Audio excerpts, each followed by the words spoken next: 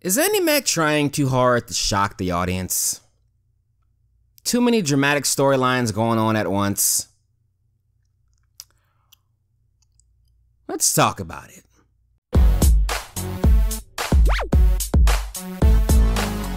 What's going on, YouTube? So, I've been thinking the last few days, and this topic has kind of been circling around in my mind lately, and it really got me thinking, you know, because you guys know I love drama, you know. It's one of the reasons I love Andi Mack, because there's, you know, there's just so much drama in the show. Very rarely will you hear me complain about a show having too much drama. If anything, I'll complain that it doesn't have enough drama, even when there's already a lot of drama. I like drama, basically, is what I'm trying to tell you guys, alright? But, you know, lately I've been thinking, is Andi Mack trying maybe a little bit too hard, you know, to, you know, add that shock value to all of their episodes and storylines and whatnot? Like, are they trying too hard to be over dramatic with every storyline? Do they have too many storylines in general that are too much? Because I was thinking the other day about the whole Buffy moving storyline, right? Like, I was just thinking about that. Like, okay, when that happened, it was dramatic, right? It was dramatic, it was emotional.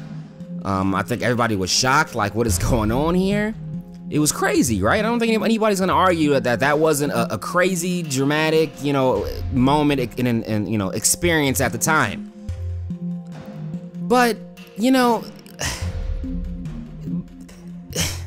but then the way it ended, you know, it was like, oh my God, this is so emotional. Buffy's moving. You know, what are we gonna do? You know, everything is gonna change now. You know, it's crazy. And then, like, the next day, it's like, psych, I'm not going anywhere. It's like, what? What are you, what, no! Like, what was the point of that storyline? What was the point?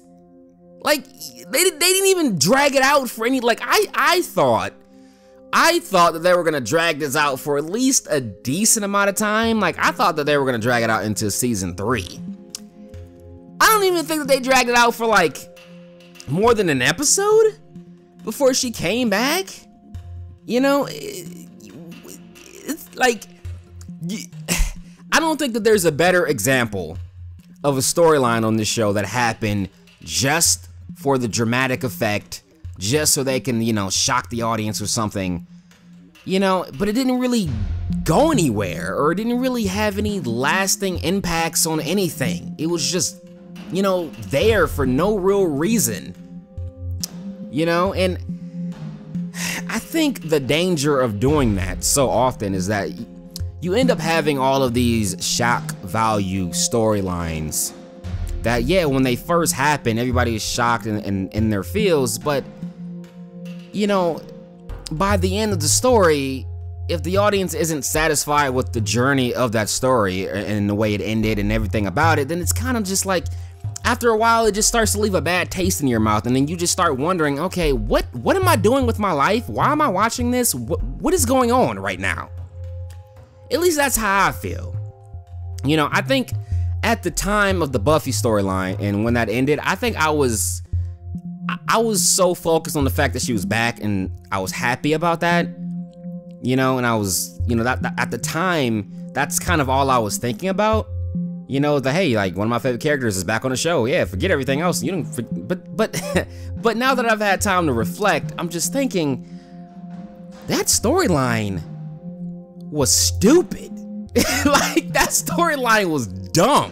Like, it was pointless. You know, like, it could have easily have not happened, and it would have changed nothing.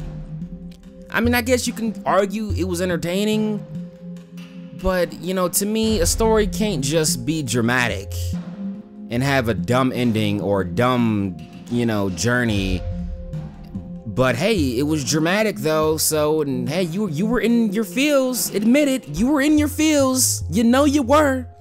All right, okay, so what? It was still dumb. At the end of the day, it was still stupid. You know, it was pointless. Didn't need to be there. So, that's just an example though. That's kind of like the best example I got, which is why I'm harping on it so much. But it's not just the Buffy thing. I just feel like Andi Mack is, you know, they have a lot of storylines going on right now, and you can just tell that they're trying to be as dramatic as possible with as many plot twists as possible, you know, with as much shock value as possible, and I can appreciate all of those things. Like, trust me, nobody appreciates those things more than I do. Okay, add a love triangle to that scenario that I just said, and you got me. All right, you got me. All right, I'm happy. Okay, but at the same time, I don't want Andi Mack to just focus on trying to be as dramatic as possible with as much, you know, as many cliffhangers as possible and as much shock value as possible, and just, you know, forget about just telling a good story, you know, like just telling, like, because I would rather have 1 or 2 really good storylines going on than to have like 4 or 5, you know, mediocre storylines going on, or 4 or 5 storylines that, you know, are really dramatic, but, you know, they're not really doing anything, or they're, you get what I'm trying to say. I don't know if I'm putting this into the best of words, but what I'm trying to say is, I want Andi Mack to focus a little bit less on just trying to be as dramatic as possible, and instead just focus on telling really good storylines. Like, I mean, I'm not saying get rid of the drama again. I'm not saying that. I'm just saying I feel like Andi Mack has a lot going on right now, and I feel like it's inevitable that some of these storylines are going to end in kind of disappointment, or just, you know, like it wasn't the best, you know.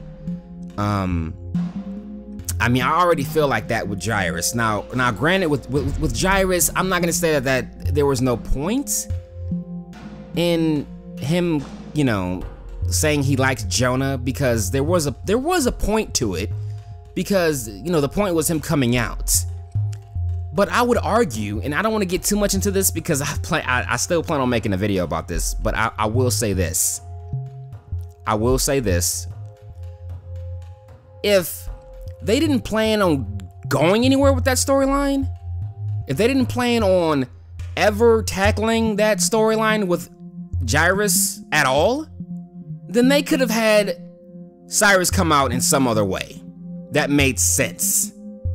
And that's all I'm gonna say about that in this video, because again, I have a whole nother video talking about that.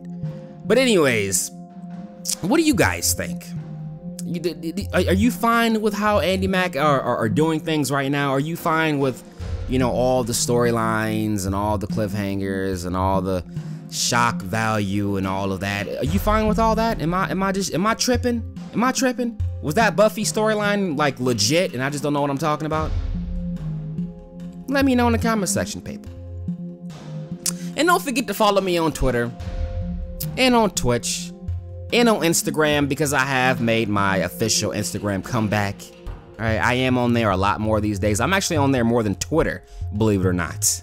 Yeah. But anyways, people, I think I'm done talking. Let me know what you guys think in the comment section. But yeah, I think that's about it. Until next time.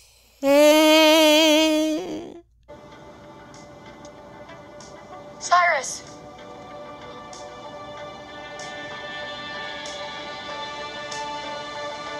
She left already. No, she's not leaving till the morning. Cyrus. She can't just be gone.